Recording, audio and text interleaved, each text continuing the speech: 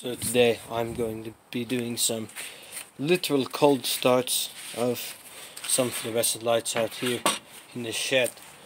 These have been sitting out pretty much, they've never been brought inside, so been exposed to all the temperature. This one is a General Lighting Co. It's upside down. It's an F40 fixture. There's a starter there. This one I've never actually tested, so I will go get a bulb and we will see how this thing holds up still. Here's just a quick look at the ballast. As you can see, it is made in the USA. 140 watt lamp. Says there's a blue wire, but by now it looks green. Pretty much so.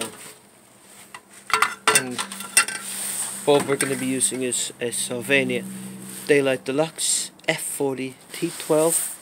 It is well used, as you can see by the burn marks at the end of the tube. We'll just get this one in here. There we go, all set.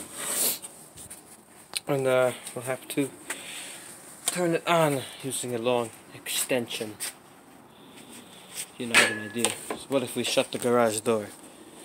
And you know, like, oh no, that wouldn't work. Never mind. Let's just turn it on.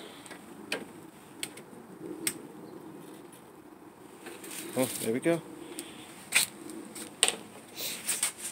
It's very dim.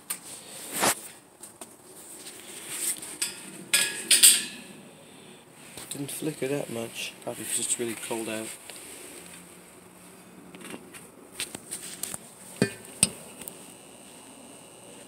There's the ballast. Yeah, an F40 T12 fluorescent light in the cold. So here it is with the garage door closed. This used to be in the Lights of America lamp. It seems much happier now. Amazingly, there are no 60 Hz flickering lines, even though we're using a magnetic ballast.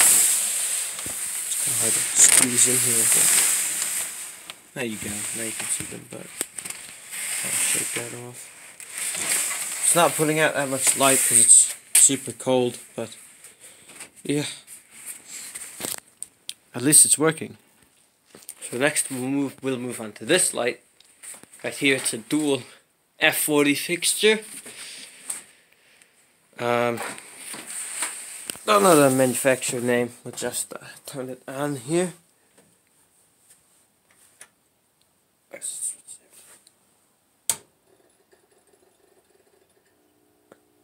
Very nice.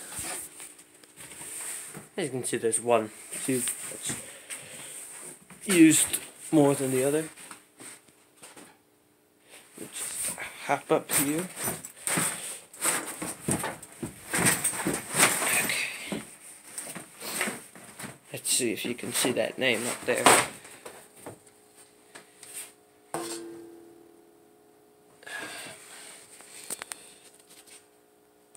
There we go.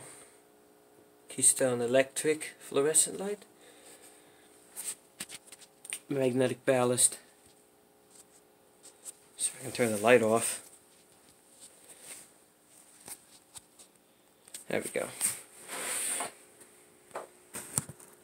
Don't know the brand of these tubes. We got our starters up there. Let's see if I could. Wow, that's hard to rotate. Oh, here we are. General Electric. Wow, look at those.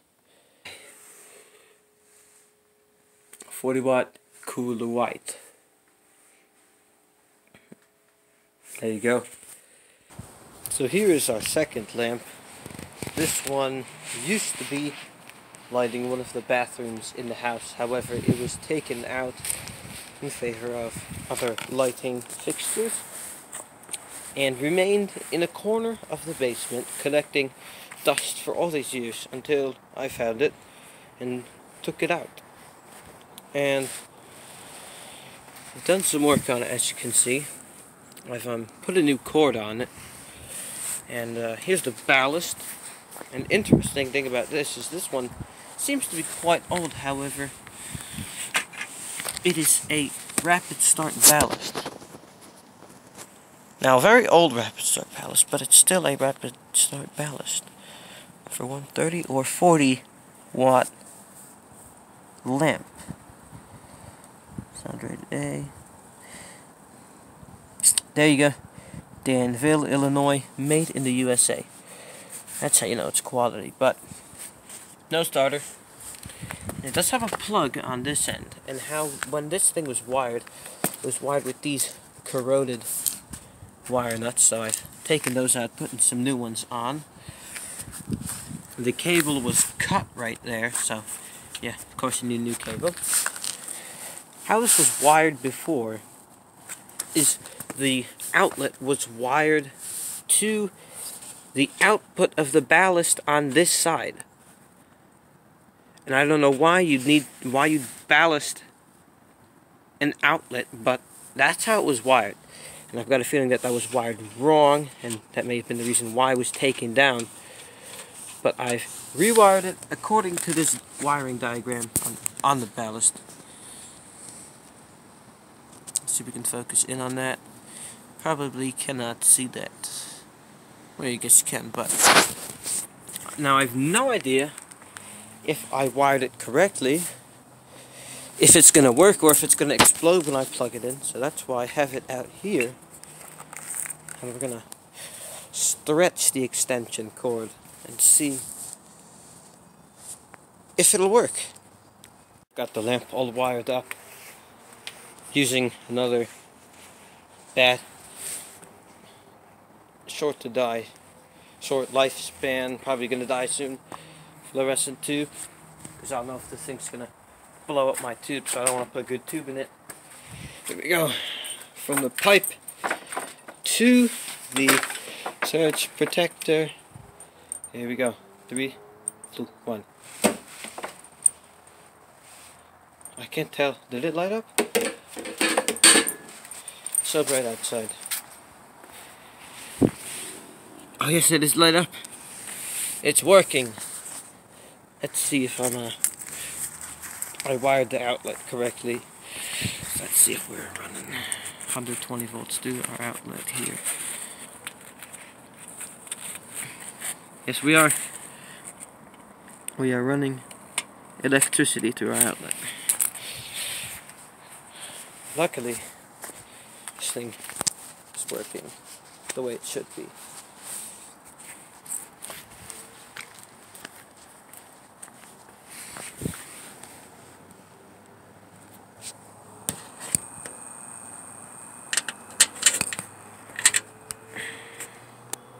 We have light.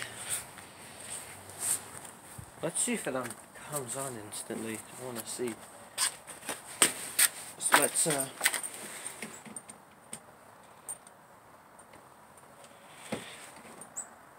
good, it's getting a bit darker. No, I didn't turn it on. Okay, let's go.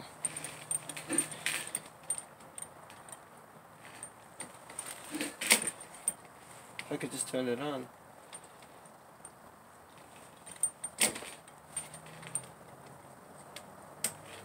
There we go.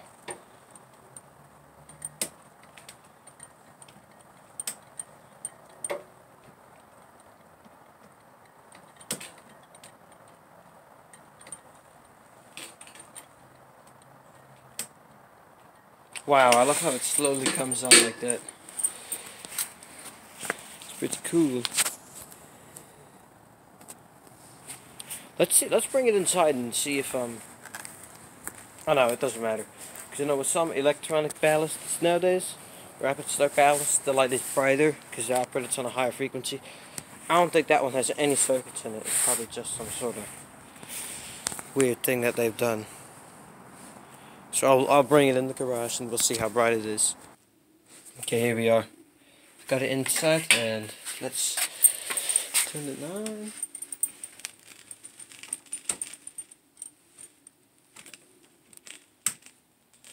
There we go.